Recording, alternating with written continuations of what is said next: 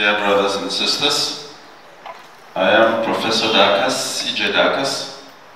I'm a professor of law and the senior advocate of Nigeria.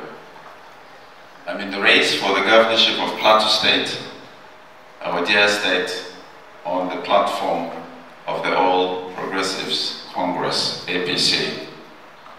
I'm very delighted that we've had the opportunity this afternoon to engage with the people and to have a sense of what their expectations are, and to underscore the fact that we need to engage, and it's a bottom-up approach.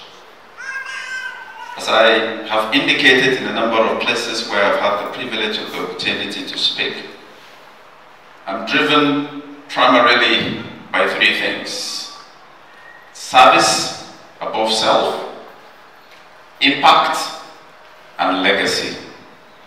These are the three things that drive me. I'm not in politics, I'm not in the race for self. I'm not in the race for accumulation of wealth. I'm not in the race because of any law of power.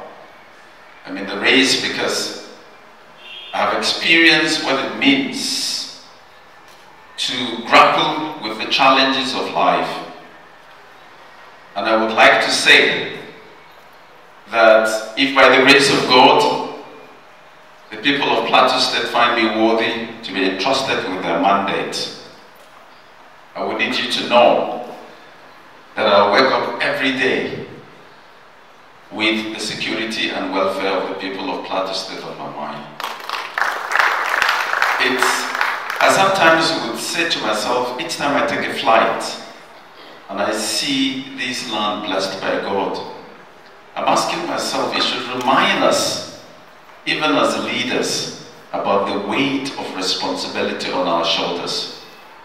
Because whether someone has a roof over his or her head may depend on the kind of decisions that I take as a leader.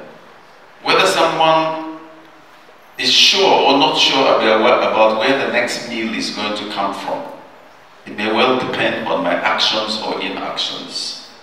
Whether my children go to a school, a good school for that matter, and there's been a great deal of discussion about the public school system, whether our children get quality education or not may very well depend on what I do as a leader.